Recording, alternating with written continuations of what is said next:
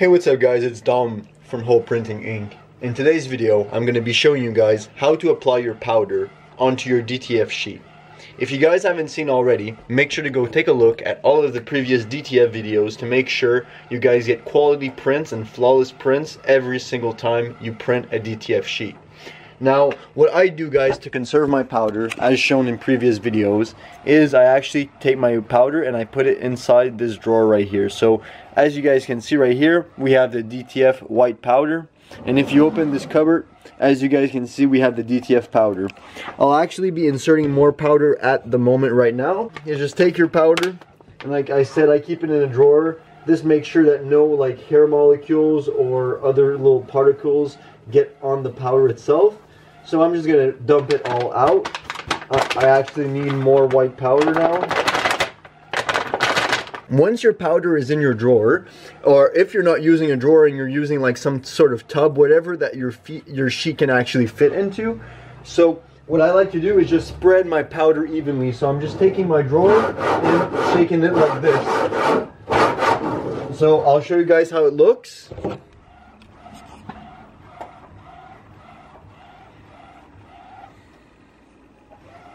There we go, guys. So guys, I'll have links for DTF ink down below, so you guys can get your own ink if you got the printer.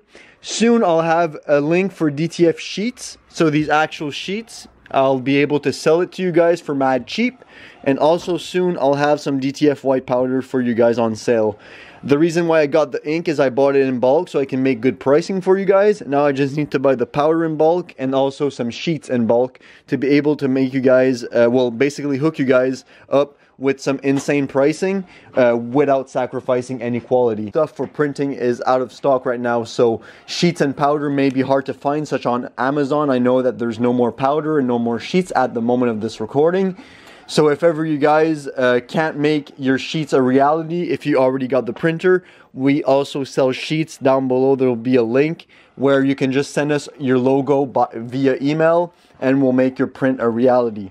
So guys, once your powder is in your drawer or in your tub or whatever you're using to be able to actually store your powder, we'll be actually applying the powder onto the sheet. So I'll show you guys how we do this in 1 second.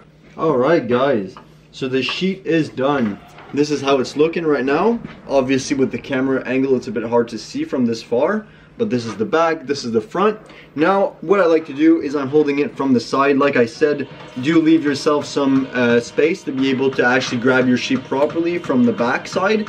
So as I showed you guys earlier, I left some nice space. Only thing I would do differently next time is leave some space on top. So I take my sheet like this, I'm holding it, okay, from the backing, and now I just apply it against my my stomach area, and I'm gonna grab the sheet, I'm gonna lay it on my leg and just grab it from the bottom like this with my thumb, and then let it drop and grab the other side with my thumb. Now what we're gonna do guys is we're gonna pull up here. Now this is the overpowered thing of having it in a drawer. I can just use my sheet like this and use it as a scooper. So slowly I use my sheet to scoop the ink, scoop the powder, pardon, like I'm shoveling snow. So I'm shoveling snow, and then I use my sheet as a scooper to just scoop the snow, aka the powder, onto the sheet and just slowly shake while the snow, aka powder, is coming down the sheet. So I'll just do it like this for the first round, and then I'll show you guys a different angle so you guys can maybe see a bit better what I did.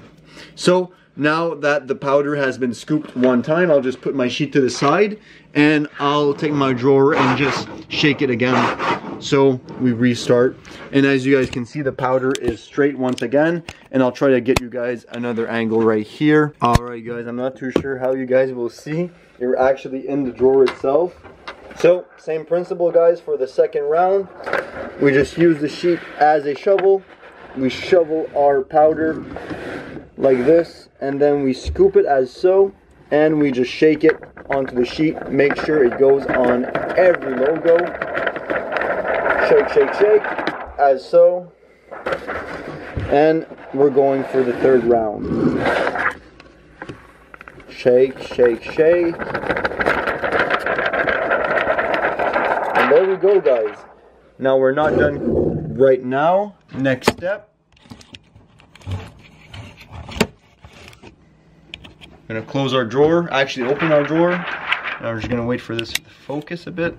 Now what we're gonna do, you're gonna take your sheet, always make sure that you don't touch the actual print, and you're just gonna shake it as so. You're gonna see white powder is gonna go everywhere. Shake it a bit. This takes off the excess powder that you won't be needing.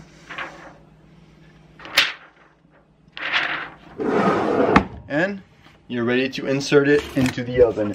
If you guys haven't seen the video already on the proper baking settings to ensure proper prints each time, make sure to click up here to learn how to bake your sheet perfectly each time.